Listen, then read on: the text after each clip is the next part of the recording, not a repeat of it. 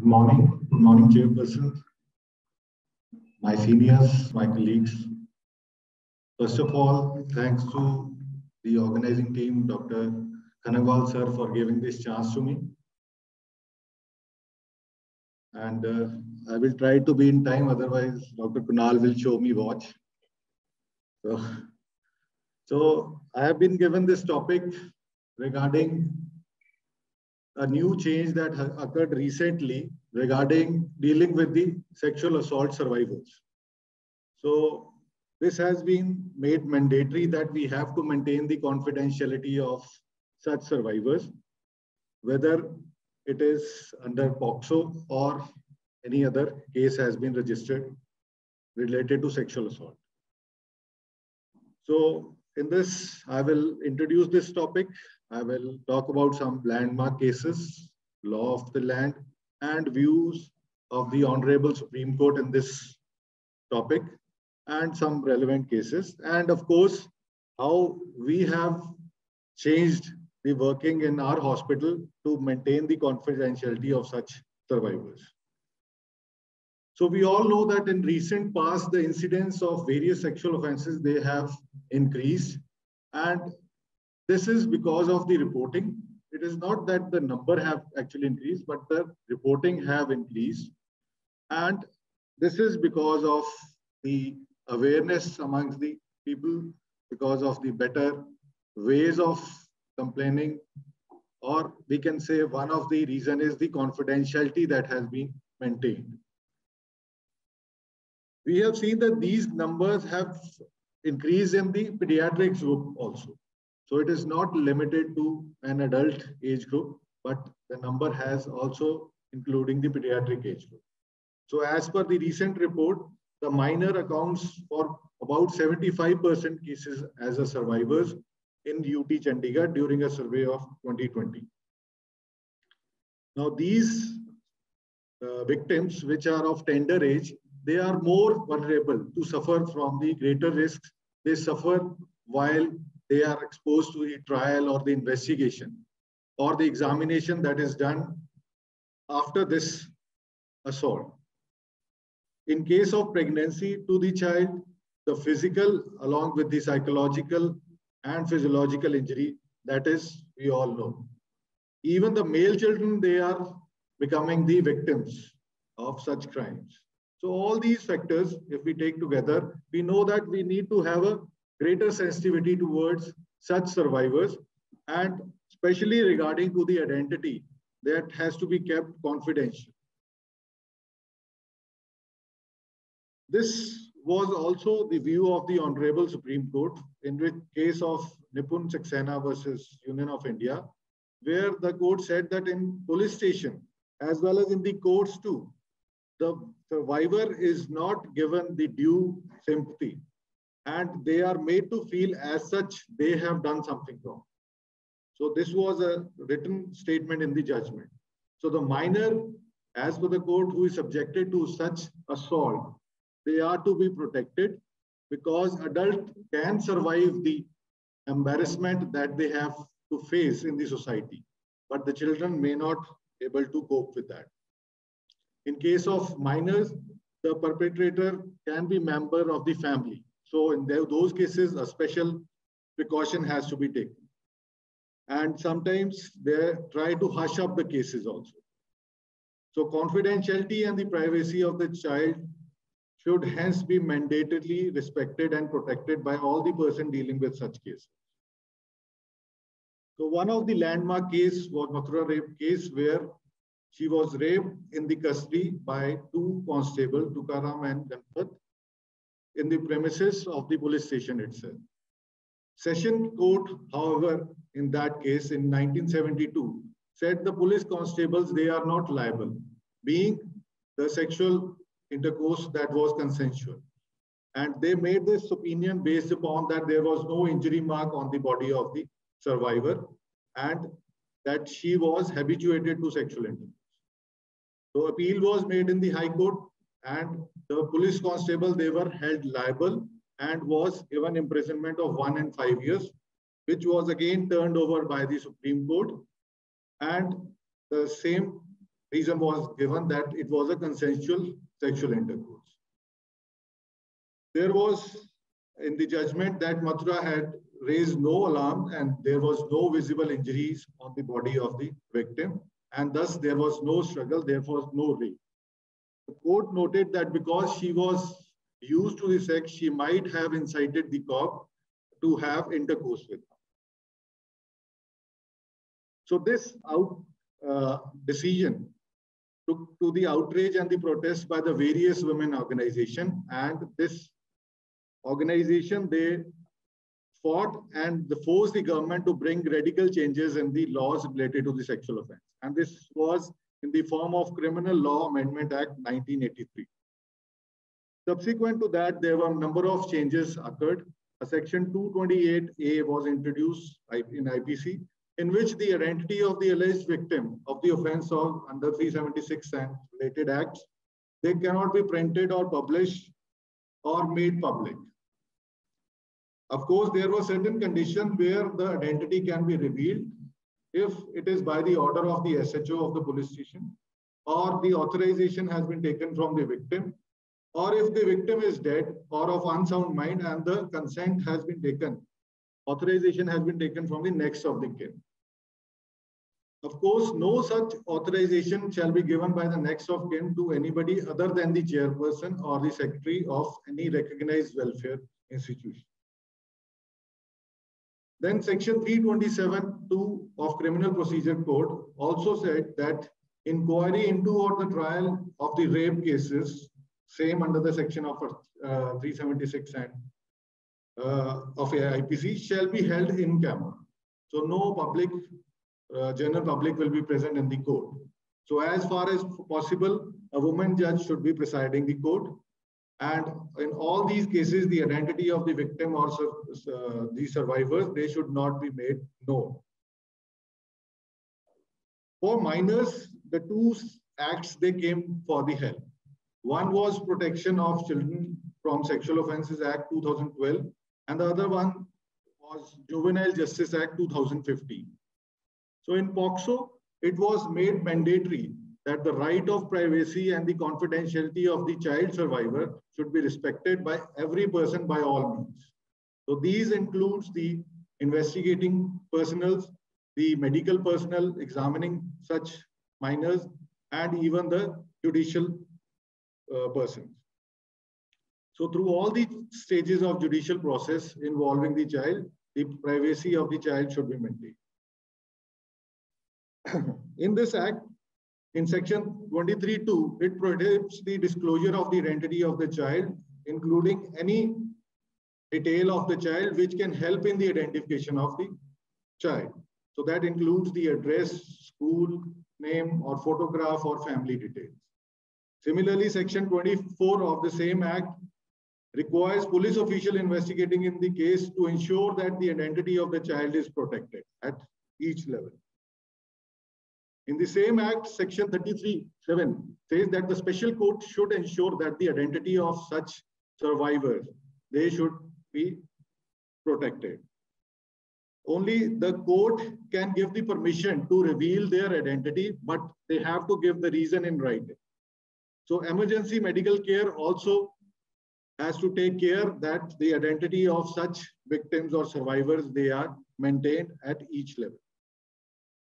Similarly, the second act, that is Juvenile Justice Act in 2015, said that in section 74, it prohibits the disclosure of the identity of the child. So this child includes the victim as well as the accused. So no reports in any newspaper or any type of media, they should give the name or the identity of the child.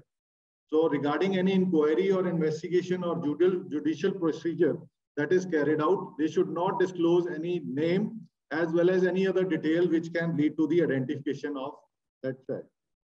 So police shall not disclose the identity if the case is closed or disposed of. So important mandate of these legal provisions is that these prohibitions regarding giving the details leading to the identity of the child cannot be waived. So whether by the child or by the parents. So Honorable Supreme Court had a similar view that obviously there should not be any publication of any name of the victim. So they said that any other matter which can make the identity of the victim, which means that any relevant data which can help in the identification of the child. The police officials, those are investigating these cases, they should use a pseudonym rather than naming the name of the victim in their report. They should use a pseudonym instead of that. So only a session judge or a magistrate can order a copy of such FIR. So as we know that we can get a copy of FIR online, but any such cases which are against where the victim is a minor or related to sexual assault, that FIR cannot be obtained directly from online facility. So a judge can give a permission. So all this was ruled in the judgment of Nipun Saxena versus Union of India. So similarly, the court had the view that there are certain situations where there are chances of where the identity of the victim can be disclosed, like where the samples are to be taken from her body, where the medical examination is to be conducted, where the sample has to be sent for DNA profiling, where the date of birth has to be established from the school records. So these were the certain situations where the court found that identity has to be disclosed. So in these cases, the instruction was given to the police officials and other officials dealing with such survivors that disclose as little identity of the victim as possible, but enough to link the victim with the information source. So authority to whom the name of the victim is disclosed has a duty to protect that identity. So if a police official tells a medical officer about the identity of a victim or a survivor, then this duty shifts to the medical officer also. So he has to protect the identity of that victim. Any document that can be scrutinized by a large number of group of people, they should use pseudonym instead of their true name or address. So original documents carrying the name and the identity of the victim can be kept in a sealed cover, and you can use a reference number on their reports or the medical records. In adult victim, if the adult victim has no objection, yes, the identity can be revealed, but first an authorization letter has to be taken from that. So it has to be a voluntary and the conscious act of the victim. But for juveniles, this provision is not available. So name of the child or her identity is not to be disclosed even if the authorization is given by the next of the kin or not given. So victim of unsound mind might suffer from trauma which is unimaginable. This was the view of Honorable Supreme Court. So they said that they have view that it is not necessary to disclose the identity of the victim to arouse the public opinion or sentiment. So serious issues dealing with victims with such heinous sexual offenses and need to be dealt with sensitively. Even in the cases of a survivor who dies due to this assault, so same rule was applied that the identity should not be revealed as such. Only in cases where it is an unknown person and the police officials suspect there is a sexual assault. So in such cases, without giving the details of the offense, the photograph of the person can be put in the media or get the identification. So that could be the way, because even in the dead, the dignity has to be maintained. So there were a number of cases which use this same rule of protecting the privacy of the sexual survivors. So Honorable Court decreed that even in the judgment by the courts, the name of the victim should not be mentioned in the judgments, because that can also be used. And of course, these judgments, they will not be made on the public, available on the public portal. Only the copy will be available after the due permission of the courts. So this all views were in the Nipun Saxena versus Union of India, where to summarize, we can say that no person can print or publish any details of the victim In case the dead victim or unsound mind is there, the authorization of next of kin unless permitted by a competent authority. And FIRs, they should not be made on public domain. Police officials, they should keep the documents under sealed cover. They should not be available. They should use pseudonym. The authority to which the name or the victim is disclosed, they are again duty bound to protect the identity. In case of minor under POCSO, disclosure of identity can only be permitted by special court. And for this, we had a procedure adopted in our hospital. So in present scenario, to protect the identity of such victim, both minor as well as adult, the SOPs were prepared by a committee which was constituted, and this has been followed for all the sexual survivors. Coming to our casualty. So what is done is that at the time of admission, the patient reports usually to the emergency medical officer.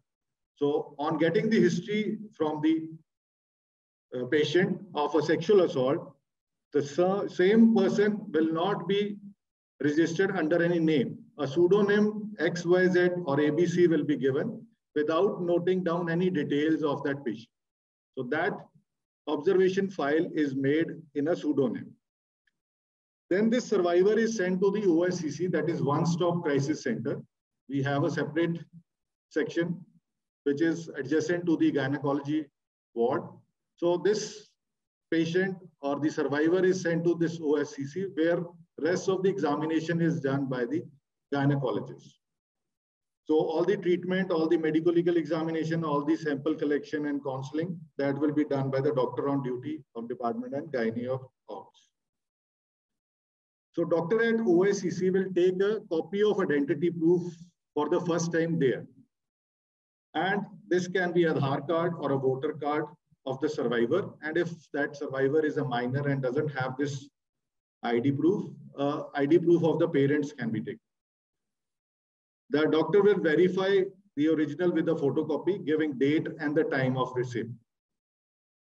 He will send this copy of the identity proof in a sealed packet to the department where it will be kept under lock and key.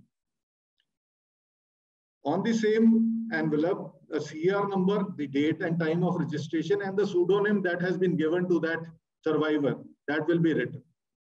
So there that name and date and time of sealing of the document and the doctor is also mentioned in this envelope. The same doctor will also send another copy of the same identity proof in a sealed packet to the MRD department under receipt. And this again is kept under safe custody of the MRD under lock and key, where the only authorized person can access this under logbook entry. So safe custody of this document is the responsibility of the doctor who is examining and the department. So document preserved is used in the case if some difficulty later on arise due to linking of the identity of the person who has been examined with the case or the actual survivor in the later case of judicial trial. In case the survivor needs admission, the file is also made under same pseudonym. So throughout this hospital stay, the file will be in the custody of the nursing staff of the ward. And in case the notes are to be put, the file will be given by the nursing staff to the doctor. And again, it will be returned to the nursing staff who will keep it under custody. So all investigation requested and sent to the different departments in the hospital will be under pseudonym and CR number. So these two will not help in identification of that survivor. No department in the hospital will ask for any other details of such patients, nor will preserve any information which can lead to potentially leading to the identification of such victims. So even on the discharge slip, no identifying data is mentioned. Sometimes the scenario is different. The patient may get admitted with the vague history and later on reveals that this was a case of sexual assault on her. So in such cases, the file made under the name of the victim is sent back to the MRD, and all the investigating forms, they are called back from various departments, and the new file under pseudonym that is made. The rest of the procedure is same for which we have discussed in new admission. Same is for the minor male survivors under POCSO. So only change would be the document regarding the identification will be collected and verified by the EMO instead of Obs and Gynae department. So instead of Obs and Gynae department, the document in a sealed packet will be sent to the forensic and medicine and toxicology department and the MRD. Rest procedure will be same. So till now we have found that this is one of the best way to prevent the or preserving the identity of such survivor, and in strict adherence with the various laws that have mandated. These are my references. Thank you very much.